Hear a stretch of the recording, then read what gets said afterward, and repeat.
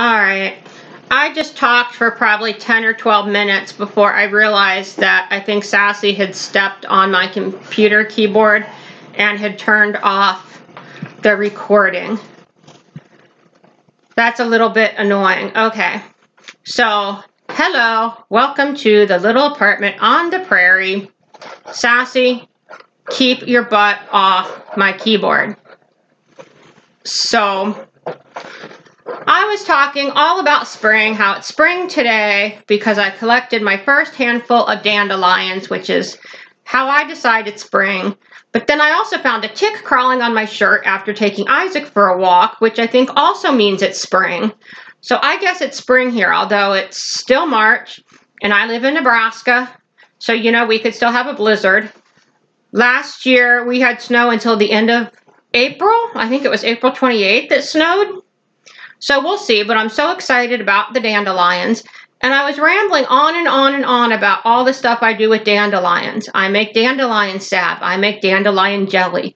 I bake dandelion cookies, and they are so yummy. And I totally lost my train of thought because I talked to myself for like 10 minutes before I realized that Sassy had stepped on the keyboard. Man, Sassy, you are lucky you are so cute. That's all I got to say. Because otherwise you would not be living here, darling. Okay.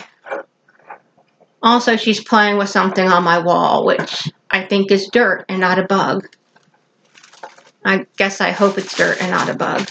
Okay, so dandelions, yay. I'm so happy for spring. I'm so tired of COVID. I'm tired of winter. I'm tired of being in the house. This summer is going to be a little different for me. This spring is going to be a little different. Now Sassy's climbing on the garbage can and she's probably going to fall in. And that reminds me, that's when I think she stepped on the keyboard when I was trying to save her butt from falling in the garbage can before. She does not learn. Okay, so because of Isaac, this summer is going to be a little different. He's not up for hiking. We're not going to be doing any camping trips because we did a couple camping trips over the winter and I enjoyed myself, but he really didn't. He likes being outside. He likes sniffing the things, but, you know, and peeing on all the trees, but he wants to sleep in his own bed. And these days, like sometimes he's up for a long walk and sometimes he's not. But I can't even anticipate when he's going to be up for one. Occasionally I can guess that he's not going to be because like if I take him out to pee in the morning and he has a really hard time coming back up the stairs, then that tells me it's going to be a day that he needs to really take it easy. But he might have a day when he comes up the stairs with no trouble, but he's still, when we go out for a walk, he just wants to go for short walks.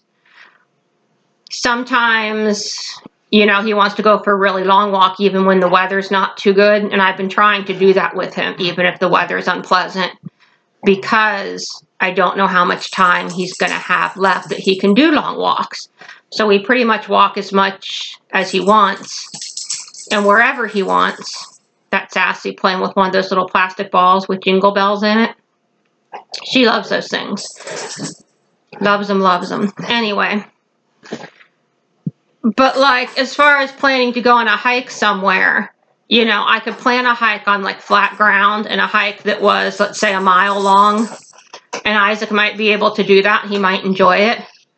But he might have a hard time doing it and he might not enjoy it.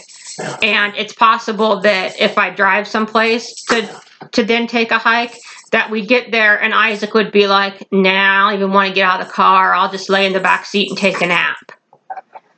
Because I've tried to go places to go hiking with him and sometimes he does that now. On other times, I've gone someplace and he's jumped out and he's been so excited to be there. So I just can't tell, but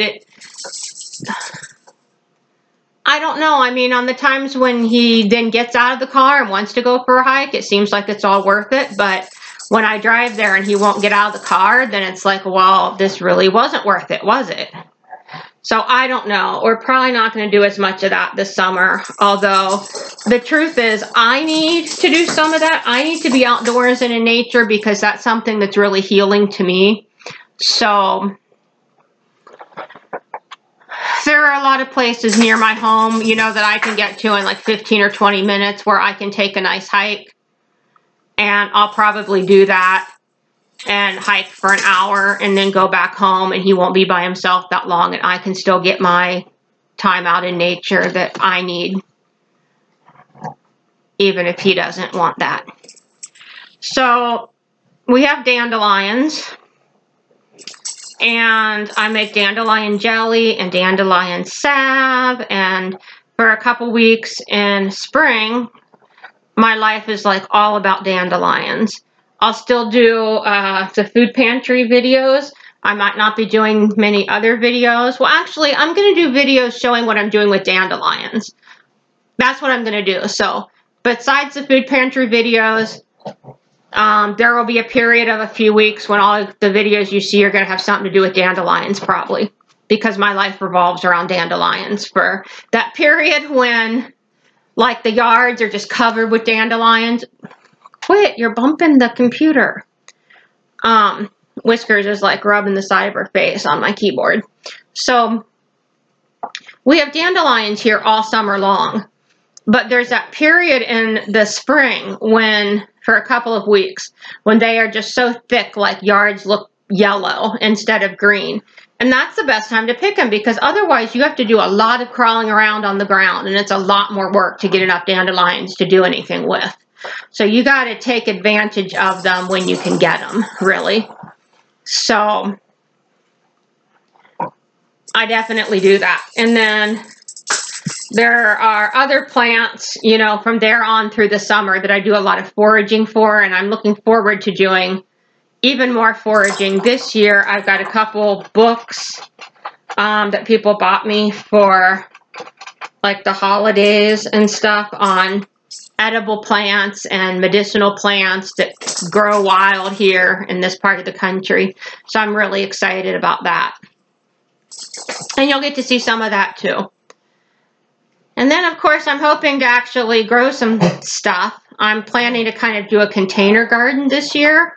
So we'll see how that works. Right now, I've got some green peppers, some banana peppers that have sprouted. I planted several other kinds of peppers. None of them are sprouting yet, so I don't know about that. And then I've got several types of tomatoes that are sprouting. So that's what I got sprouting so far, and I'm very excited about it. If I can just grow like tons of peppers and tomatoes, I will be happy, because I love peppers and tomatoes. And I am out of canned tomatoes because I didn't can as many last year. So this year I hope I can really can a lot of tomatoes. So anyway, that's what's going on here. You all let me know if spring has come to where you live yet, and what things you're looking forward to doing this spring or summer, but we'll talk more about summer when it gets a little bit closer. Don't forget to give this video a thumbs up, subscribe if you haven't. Do leave me a comment. YouTube likes it when people comment. What it does is the more people interact with the video, whether it's a comment or you just like it or you share it or whatever, then YouTube, when somebody else searches for a related topic, like dandelions, the videos that people have interacted with the most will come up sooner in their algorithm. It's kind of complicated how they do it, but anyway. I love interacting with people in the comments too, so that's one of the things I really, really like about doing this YouTube channel, is getting to talk to people in the comments. And so I'd love to know what you guys are doing this spring. And that's it for today. Everybody have a good rest of the weekend, and I will see you soon.